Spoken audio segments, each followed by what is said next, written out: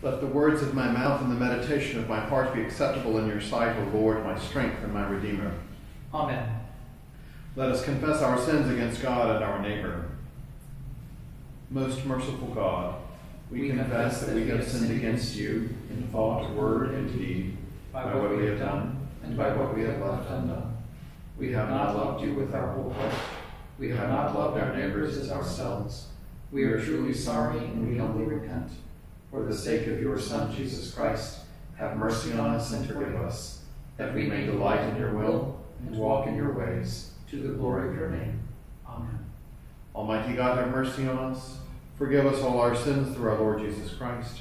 Strengthen us in all goodness, and by the power of the Holy Spirit, keep us in eternal life. Amen. Lord, open our lips, and our mouth shall proclaim your praise. Glory to the Father, and to the Son, and to the Holy Spirit, as it was in the beginning, is now, and will be forever. Amen. Alleluia. The mercy of the Lord is everlasting. Come, let us adore him. Be joyful in the Lord, all you lands. Serve the Lord with gladness, and come before his presence with a song. Know this, the Lord himself is God. He himself has made us, and we are his. We are his people and the sheep of his pasture. Enter his gates with thanksgiving. Go into his courts with praise. Give thanks to him and call upon his name. For the Lord is good, his mercy is everlasting, and his faithfulness endures from age to age. The mercy of the Lord is everlasting. Come, let us adore him. The Lord changed rivers into deserts and water springs into thirsty ground. A fruitful land into salt flats, because of the wickedness of those who dwell there. He changed deserts into pools of waters, and dry land into water springs. He settled the hungry there, and they founded a city to dwell in. They sowed fields and planted vineyards, and brought in a fruitful harvest. He blessed them so that they increased greatly. He did not let their herds decrease. Yet when they were diminished and brought low, through stress of adversity and sorrow, he pours contempt on princes, and makes them wander in trackless wastes. He lifted up the poor out of their misery, and multiplied their families like flocks of sheep. The upright will see this and rejoice, but all wickedness will shut its mouth. Whoever is wise will ponder these things, and consider well the mercies of the Lord. My heart is firmly fixed, O God, my heart is fixed. I will sing and make melody. Wake up, my spirit, awake lute and harp. I myself will waken the dawn. I will confess you among the peoples, O Lord. I will sing praises to you among the nations. For your loving kindness is greater than the heavens, and your faithfulness reaches to the clouds. Exalt yourself above the heavens, O God, and your glory over all the earth. So that those who are dear to you may be delivered. Save with your right hand and answer me. God spoke from his holy place and said, I will exalt and parcel out Shechem. I will divide the valley of Succoth. Gilead is mine, and Manasseh is mine. Ephraim is my helmet, and Judah my scepter. Moab is my wash basin, and Edom I throw down my sandal to claim it. And over Philistia will I shout in triumph. Who will lead me into the strong city? Who will bring me into Edom? Have you not cast us off, O God? You no longer go out, O God, with our armies. Grant us your help against the enemy, for vain is the help of man. With God we will do valiant deeds, and he shall tread our enemies underfoot.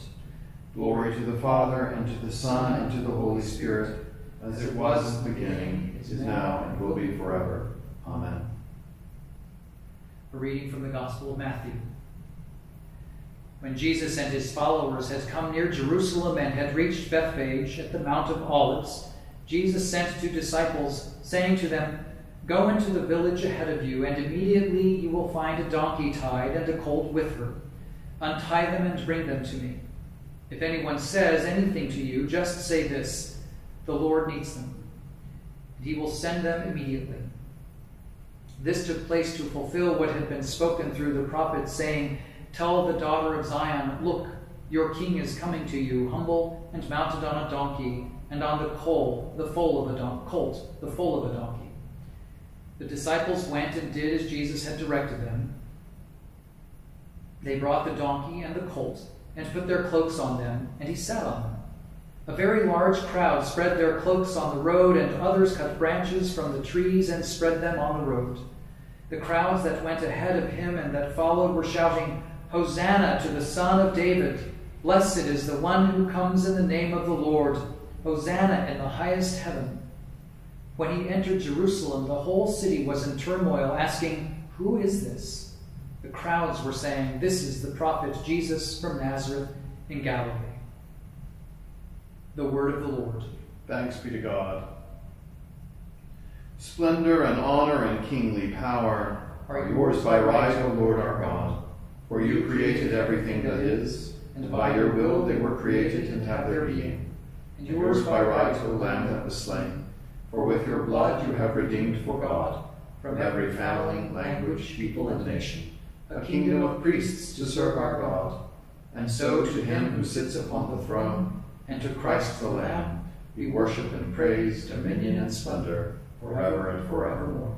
Glory to the Father, and to the Son, and to the Holy Spirit, as it was in the beginning, is now, and will be forever. Amen. I believe in God, The Father Almighty, creator of heaven and earth. I believe in Jesus Christ, his only Son, our Lord. He was conceived by the power of the Holy Spirit, and born of the Virgin Mary. He suffered under Pontius Pilate, was crucified, died, and was buried. He descended to the dead. On the third day he rose again. He ascended into heaven, and is seated at the right hand of the Father. He will come again to judge the living and the dead. I believe in the Holy Spirit, the Holy Catholic Church, the communion of saints, the forgiveness of sins, the resurrection of the body, and the life everlasting. Amen. The Lord be with you. and also with you. Let us pray. Our Father, who art in heaven, hallowed be thy name. Thy kingdom come, thy will be done, on earth as it is in heaven. Give us this day our daily bread, and forgive us our trespasses, as we forgive those who trespass against us. And lead us not into temptation, but deliver us from evil. For thine is the kingdom, the power, and the glory, forever and ever. Amen. Save your people, Lord, and bless your inheritance. Govern and uphold them now and always. Day by day we bless you. We praise your name forever. Lord, keep us from all sin today. Have mercy on us, Lord. Have mercy. Lord, show us your love and mercy. For we put our trust in you. In you, Lord, is our hope. And we shall never hope in vain. O Lord, make us have perpetual love and reverence for your holy name. For you never fail to help and govern those whom you have set upon the sure foundation of your loving kindness. Through Jesus Christ our Lord, who lives and reigns with you in the Holy Spirit, one God, forever and ever. Amen. Almighty God, who after the creation of the world rested from all of your works and sanctified a day of rest for all your creatures, grant that we, putting away all earthly anxieties, may be duly prepared for the service of your sanctuary, and that our rest here upon earth may be a preparation for the eternal rest promised to your people in heaven. Through Jesus Christ our Lord. Amen. O God, you have made of one blood all the peoples of the earth, and sent your blessed Son to preach peace to those who are far off and to those who are near. Grant that people everywhere may seek after you and find you. Bring the nations into your fold. Pour out your Spirit upon all flesh, and hasten the coming of your kingdom. Through Jesus Christ our Lord. Amen. I now invite your own petitions or thanksgivings.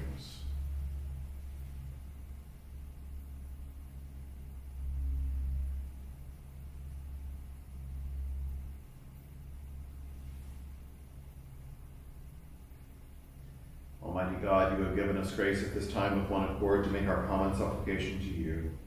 And you have promised through your well-beloved Son that when 2 or 3 are gathered together in his name, you will be in the midst of them.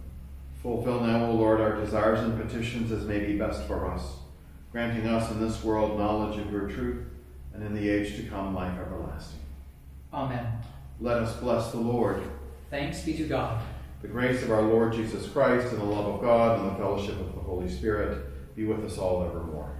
Amen.